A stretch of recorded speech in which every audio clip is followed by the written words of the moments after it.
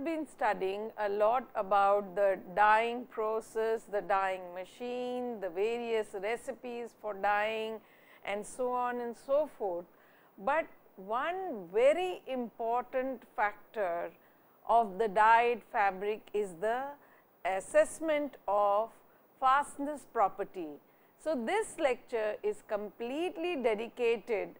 I have been talking about a dye having a good washing fastness or light fastness, and we also saw that in the wad dyes they have all the types of fastnesses very good. Sometimes only the rubbing fastness is not so good for a few of the wad dyes, but by and large the wad dye category has very good light fastness, wash fastness, perspiration fastness and rubbing fastness. So, how does one ascertain all this, and what goes into the entire process of understanding the fastness properties? So, how do we ascertain, how do we categorize that this dye is good for cotton and this dye is better for silk or wool and so on and so forth? It is on the basis of the assessment of the fastness property. So, let us try to understand the fastness property assessment on dyed fabrics, and in order to understand this, let us go one by one looking at the various fastness property machines. How are these machines designed, how do they work, what do they ascertain, what do they assess, and how is the result interpreted and given to the analyzer. So, let us try to take a look. The machines that are used are Xenoster. This is used to test the light fastness of dyed fabric. The color fastness to light by Indian standard IS 24548 in the year 85 was first introduced for the dyers, so that a Xenoster machine can be used for ascertaining the light fastness of dyed fabric. Similarly, wash wheel is used, particularly the model made by Thermolab. This is used to test the washing fastness of the dyed fabric. Color fastness to washing was ascertained by the Indian standard method 687, which was introduced in the year 79. IS 687-79 means it was introduced in the year 79 and the IS number is 687. IS stands for Indian standards. Similarly, we have ASTM standards, which are the American test methods. We have DIN standards, which are from Germany, and so on. The perspirometer is used, and the model that is popularly sold is developed by Sasmira. This instrument is used for testing of perspiration fastness of the dyed fabric. The color fastness to perspiration is evaluated by IS 971-83 by perspirometer, and IS 973 was introduced in the year 1983. Croc meter. This is a popular model, was marketed by Ravindra Engineering. This instrument is used for testing rubbing fastness of the dyed fabric. Color fastness to rubbing was ascertained by IS 766-88 by Croc meter, and which means that it was introduced in the year 88, and the IS Indian standard used for this particular testing method is the IS 766. So, there are Indian standards available for testing all these 4 parameters, that is light fastness, wash fastness, perspiration fastness and rubbing fastness. So, one has to just look for these ISs and follow the procedure and use the right machine. For light fastness, it is Xenoster. For finding out washing fastness, it is wash wheel. For finding out perspiration fastness, it is perspirometer as the name suggests, and for finding out the rubbing fastness, it is the crocometer. Now, this is how the xenometer machine looks like, and there is a source of light. For a certain period of time, the dyed fabric is actually in a closed machine. It is exposed to that light, and usually it is a bright xenon arc light which is shown for 24 hours, and the shade is ascertained before and after the exposure, and the difference shows that whether this was affected by the light of the xenon lamp or not. So, the name xenoster or xenometer, because xenon arc light is primarily used as a light source for looking at the fading property of the dye. Evaluation of these fastness properties. Evaluation of fastness properties of the dye is done by measuring washing, light, rubbing and perspiration fastness values using wash wheel, xenoster, crocometer and perspirometer respectively. Methods for evaluating these properties are as we all know that for washing fastness, wash wheel is used. But how is that procedure carried out? What is the methodology? Just the way I told you that for light fastness, the methodology is that a fabric piece is exposed to light for 24 hours, and before exposure to the light, the CLAB values are evaluated, and then we will come to CLAB values soon.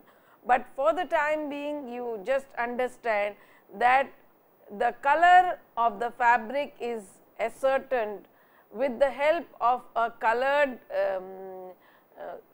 spectrum or prism, and this color is then evaluated after the light exposure. So, that is the shows, and if there is any fading, it will show differences. Similarly, for ascertaining washing fastness, a 10:4 centimeter swatch of the dyed fabric is taken and is sandwiched between two adjacent fabrics and stitched. The sample and the adjacent fabric were washed together. 5 different types of washing are specified as different washing methods. The solution should be preheated to the required temperature of washing. The liquor ratio should be 1:50. After soaping treatment, the specimen is removed, rinsed twice in cold water and then in cold running tap water, squeezed and dried in air at a temperature not exceeding 60 degrees. The value is evaluated with the help of gray scales. So, there is a scaling system, and according to that scale, it ranges from 0 to 5. So, that would give whether it is poor, very poor, good or very good or excellent. So, these are the kind of gradation that the gray scale gives to a washed fabric, and it is compared with the unwashed fabric. Obviously, when we are evaluating any fabric, one cannot do a fabric by its own. It has to be a comparative data of the unwashed and the washed, and so the washing is done in a very systematic manner, and the outcome of that washing, has it deteriorated the colors of the fabric or has it remained or allowed to remain the same, can be evaluated and ascertained very accurately. This is the wash fastness tester machine. Just for your information, because these machine models you should be able to appreciate and understand and recognize. You should not say that this is a dyeing machine. No, this is actually a wash fastness tester machine. Now, washing fastness, the color fastness of the textile material is determined by the way of mechanical hesitation of a specimen of textile with a piece of specified adjacent fabric in standard soap solution, followed by rinsing and drying. Thereafter, the change in color of the specimen and stains of the adjacent fabric are assessed with the standard gray scale. So, there is a standard gray scale. The adjacent fabric should not get any color from the dyed fabric. That is also a part, that whether it is staining the adjacent cloth, it will only stain if the color is bleeding. If the color is running out, then the adjacent cloth. So, it is not just that simply the cloth, dyed cloth is analyzed, it is kept with another fresh fabric, so that any color that would run off from the by the process of washing will come to the adjacent fabric. And so, color fastness for or washing fastness is ascertained with the help of this particular methodology. Features of washing fastness tester: it is fabricated out of quality stainless steel. This morning also we were discussing about several dyeing machine and their models, and all of them were made out of stainless steel. So, it goes to prove that dyeing should always be conducted under stainless steel vessels or machines, not otherwise. Possess electric heater to heat water in the water bath. The microprocessor based programmer is provided for temperature control, buzzer to indicate the completion of the process cycle or steps. As you know that washing fastness was done in 5 cycles, and different types, different kind of solutions of the soap of different concentrations were added to the sample, and the outcome was noted. So, there is a microprocessor. You will see that on the top there is a microprocessor which can be programmed, and therefore, the program that is fed on the microprocessor is actually fed, and then it follows the same, and finally, when it is done, the buzzer indicates that there is the process is complete. So, that is how it goes on. Fastness evaluation of light. After processing, comparison in change in color of the specimen with the change that have occurred in the standard pattern under suitable illumination is carried out to determine the fastness of light. We have discussed this, that in xenotester what happens is that a sample before and a sample after the illumination are evaluated or are kept, and then the C-lab values actually show whether any kind of fading has occurred or not. Now, let us try to look at the fastness to rubbing, that is done by IS 766 and 88 is the number. The test is quite sensitive, and for getting consistent result, it is necessary to use standard croquemeter cloth. Maintain uniform pressure for applying rubbing strokes and number of strokes, because you see we can just say when we were doing the indigo lesson, the lesson on wad dyes, I told you that sometimes some indigoid dyes or wad dyes have poor or not so good rubbing fastness.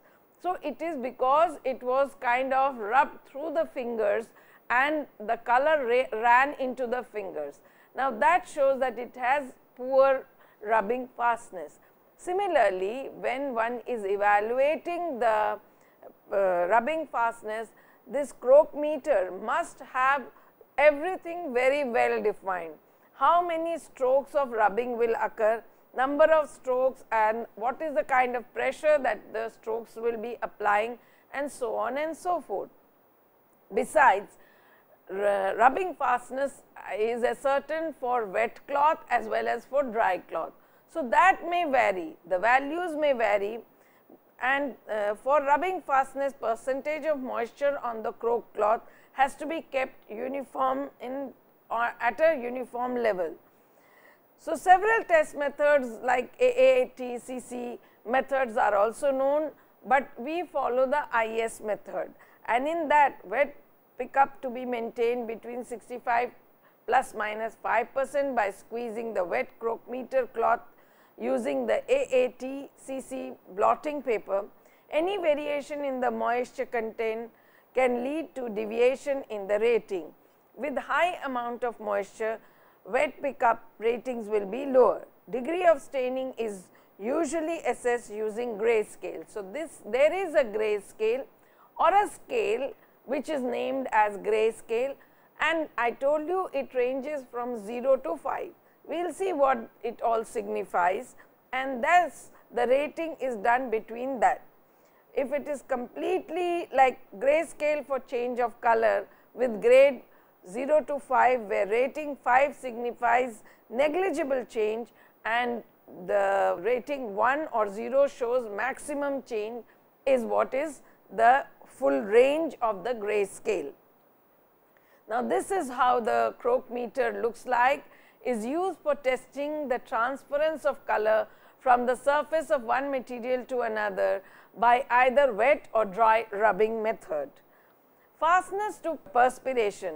Fastness to perspiration. The fastness to perspiration is ascertained by the fact that with reference to alkaline and acidic perspiration, it is evaluated. So, it could be if the perspiration is acidic or alkaline, how would the dye fare?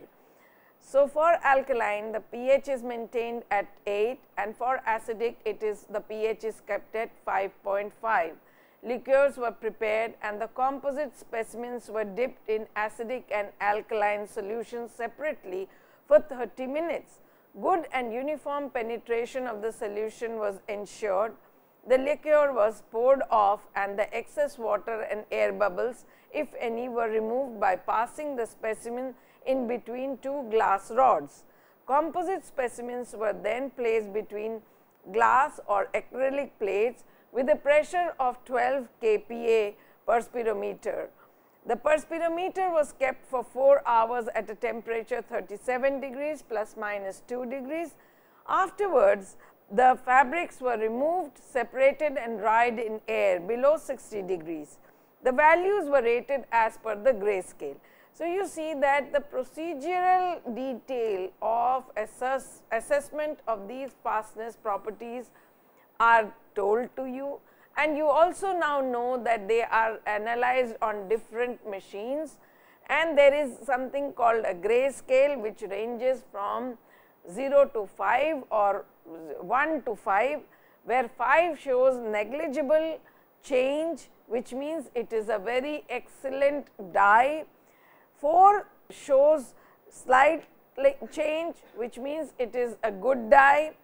3 shows noticeable change, which is fairly good, but it cannot be said that it is very good, and therefore, there are some changes where we can see that the dyed fabric has shown considerable changes, and the next one is considerably changed. That means a lot of dye has run off through perspiration, which will mean that it will be having a rating of 2, and when it changes to a large extent, then it is much changed and it is considered very poor, and that will be rated as 1.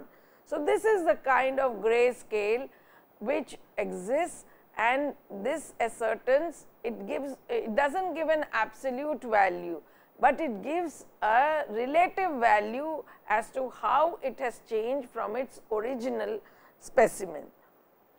This is how the perspirometer looks like, and because it is compressed, and this is the model that shows the entire setup. Now, coming to, I was saying that there is a color change.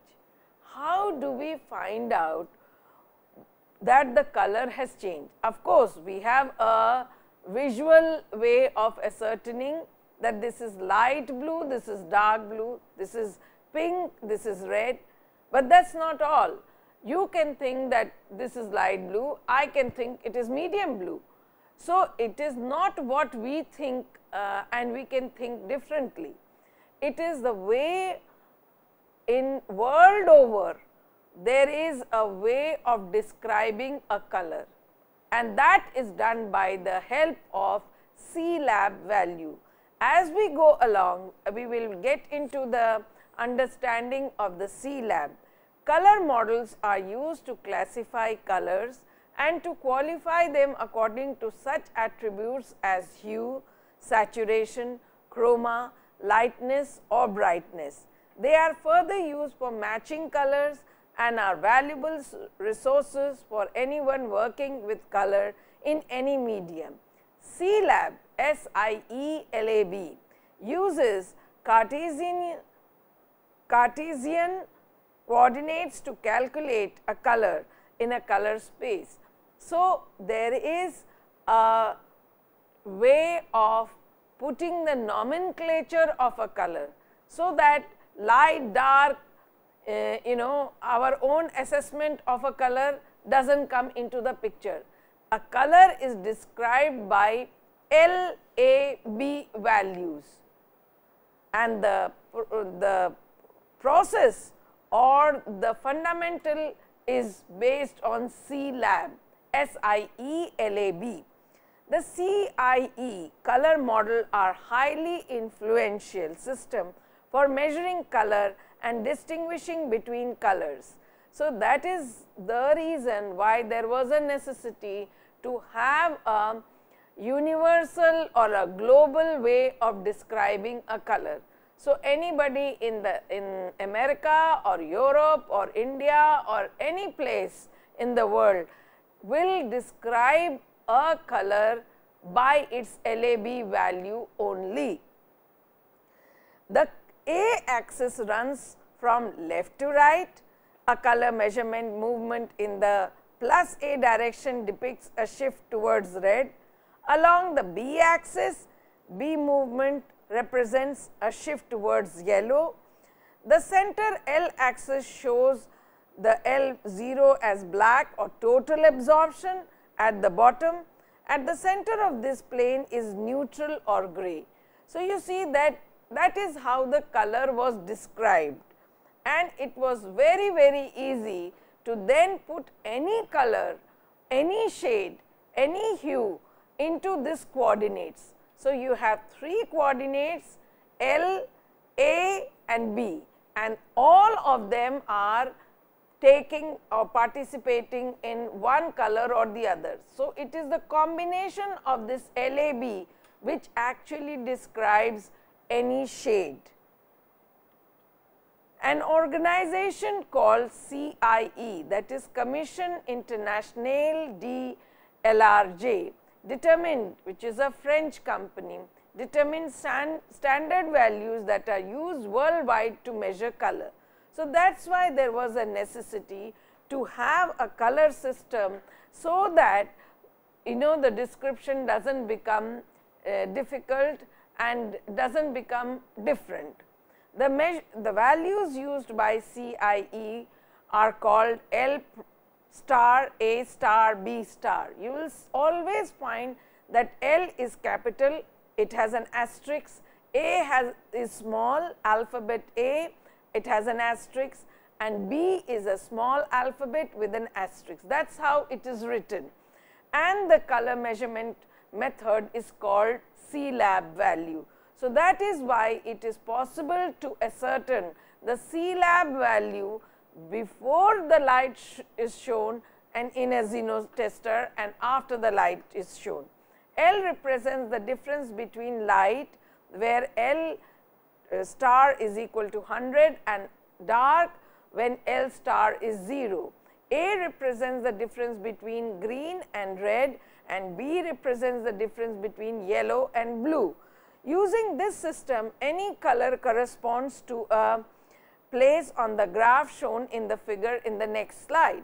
Variables of A star, B star, L star or E are represented by delta L, delta A and delta B, and therefore, one can find out what is the change. Delta means any change from the initial situation. If the L has changed, how much of the L has changed, and that change will be represented by the delta L. So, it represents the magnitude of difference in color, but does not indicate the direction of the color difference. So, it only says from what L value what has reduced. We will come to the slides and then you will have a better understanding. See, this is what the C-lab coordinate system is all about. L is on the one axis 0 to 100, and then you have plus A to minus A, and you have plus B to minus B, and you will see that plus A is red and it is going towards minus A when it becomes green. So, that is how the values are written. It is not only the numerical value for A and B, it is also whether it is more towards green, then it will have a minus value. If A has a plus value, then it is more towards red. Similarly, if you look at B, the plus B values are the yellows and the minus B value proceed towards the blues and the purples. So, this is how the color is described, and you will see that L, when it is 100, it is white and then proceeds towards middle as gray, and when L is 0, it is completely dark or black. So, this describes any color, any dye, any dyed fabric in a very efficient manner. Color characteristics. At present, the combination of laboratory dyeing and the C-lab coordinates was found to be suitable to establish an experimental basis for standardization of plant material. Now, similarly, when we understood that C-labs describe a color, it was also extended to natural dyes. C-lab colorimetric system was used to determine the color measurements on fabric, that is the dyed fabric. Coloration was determined using a color scan machine, and in our case we use Premier Color Scan. I will show you how the machine looks like. Color difference photometer, which recorded the spectrum of reflected light and converted it to a set of color coordinates, that is LAB values. With the help of color scan machine, C-lab values can be evaluated through reflectance. So, it totally is a phenomena of reflectance. When a light is shown, what is reflected? The color coordinates are L, whether the sample is light or dark, that is L is, if it is 0, I told you it is black, if L is 100, it is white. So, the lower the value of L, the darker will be the shade. The higher the value of L, the lighter will be the shade. Similarly, if the sample is red or green, that is it will be plus A to minus A. Minus A shows greenness and plus A shows redness. Similarly, B star, if the sample is yellow, plus yellow will be more yellow, and blue will be minus B, and therefore, the yellowness is kind of described by plus B values. These are numerical values, I have told you. This is how the color scan machine looks like, and then we go on to understand more about C-lab, because you see now you can appreciate that any color, any dye, any dyed fabric, any extract from the plant material, any synthetic dye will all go through this C-lab value system in order to be described as a colorant. In the C-lab system, a color is represented by 3 numbers which specify its position in the 3-dimensional volume. The first number of the L value defines how light or dark the color is. We just saw that, and the A and the B tell us about the color. Because color are specified in terms of numbers, it is easy to go one step further and describe the difference between 2 colors with a numerical value. That is why it is possible to do the xeno testing, that is the light testing. Why? Because if a fabric has a number of 53.239 as the starting sample, and after showing the light, if it has faded, then it will become lower value of the higher value, and it will become 50, it will leave 50s and it will become 60 or 64, and this difference from 59 to 64 promotes it to become lighter in shade. So, that is how it is possible to numerically ascertain two colors. The difference expressed as a number of difference between the two C lab numbers, and that is referred as E delta. Delta E or E delta. The most sophisticated color measurement instrument is a photometer.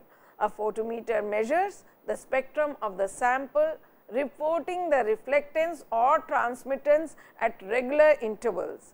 The spectrum is the most complete description of a color, and it can be used to calculate all other metrics including density and C lab. So, you see that C lab value gives us a complete picture of comparative data of the dye, of the dyed fabric, and whether the dye has run off or it has got washed off or it has got a perspiration fastness or not, or whether alkaline and acidic solutions have made any difference to the dyed fabric or not. All that can be ascertained with the help of C lab values.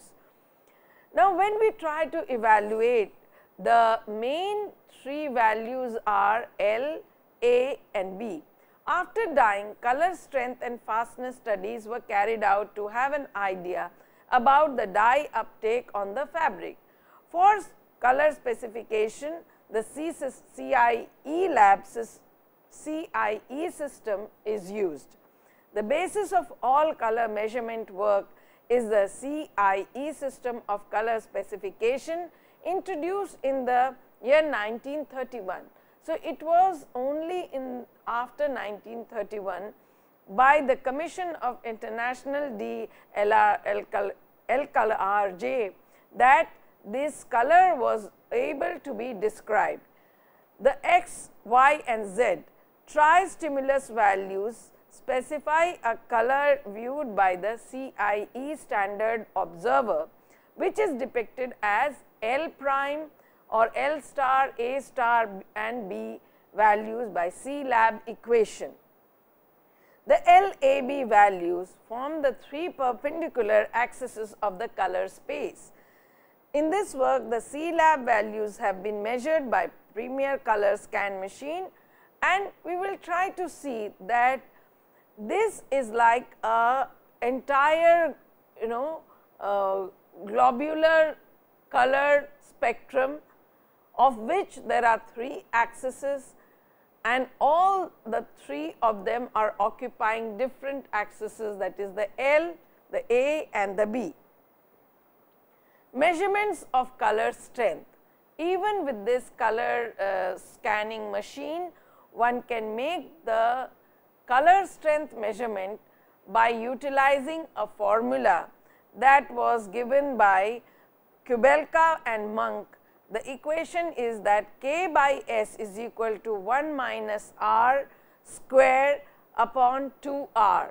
Now, you see the color yield of both the dyed and the mordanted samples can be evaluated by light reflectance measurement using Premier Color Scan. The same machine which finds out the LAB value can also give us the K by S value.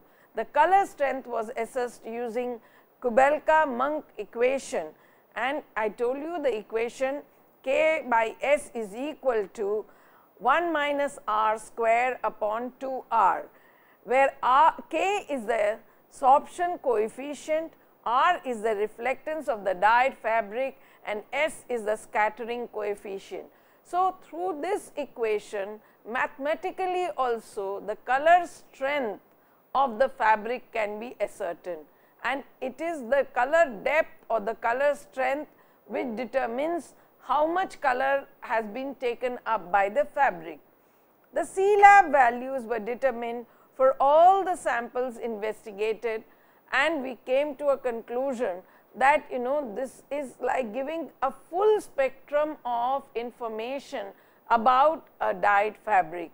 So, not only does it tell us the color shade, but also the color strength, the delta E value if required, because when we are mordanting, then from the control sample, how much is the difference if alum is mordanted and dyed, or if ferrous sulphate is mordanted and dyed?